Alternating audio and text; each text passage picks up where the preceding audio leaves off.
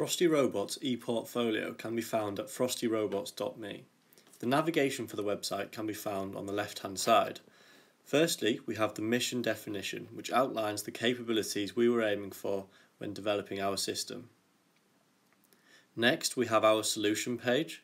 This gives an overview of each of our robots, Apollo and Artemis, and the subsystems that work alongside these, such as the Command Center, Olympus, the Drone Atlas RT and the Bridge Sticks. Each of these has key capabilities for operating in the environment set out.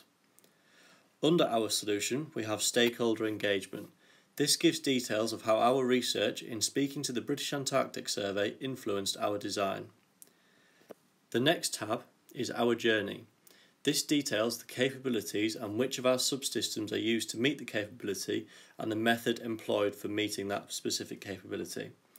Under this tab, there is further detail on each capability and how we progress towards achieving it.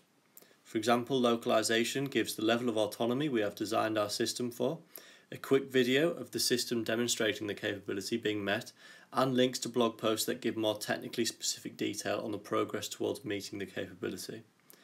Finally, we have a page that gives details on our team and what each of our roles are within the team.